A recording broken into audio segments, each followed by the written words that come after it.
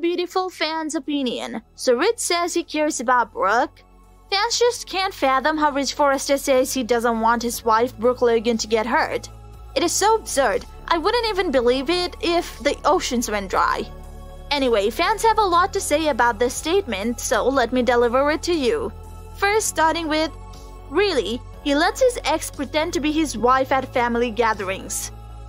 He lets his kids go on and on and on and on about the reunion.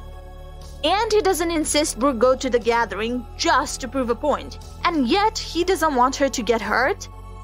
This statement just proves that Ridge doesn't care about Brooke. But not only that, he's also a hypocrite. No man in the world may not know that he's hurting his wife when he's doing something so absurd as this. I mean, he is the one who banned Deacon Sharp in Brooke's life. He needs to know that Brooke could do the same about Taylor, but she's biting her tongue and staying still. Things change. On top of it all, he even touches Taylor and gives speeches about how much of a wonderful woman she's harboring such a beautiful family. On the other hand, fans also seem to think that John Finnegan is turning into one of the Forresters. One fan commented on Finn's regards, writing, "I think Finn is dirt after that comment he made about Brooke and that smile he had on his face over the nasty girls pushing for daddy and mommy to reunite. I wonder if he would feel that it was natural for him not to go to a family gathering at the Spencers with Steffi and her daughter with Liam. So I guess it's time people start diminishing Finn's role as a stepfather to Kelly like everyone does to Brooke."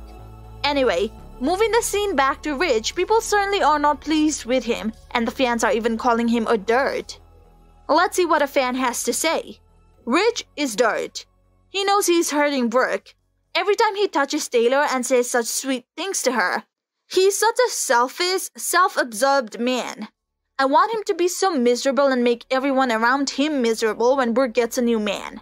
Well, this ends here. Let us know your opinion down in the comments section. Thank you for watching the video. If you enjoyed the video, make sure to check some of our other videos. And we hope to see you again in the next video.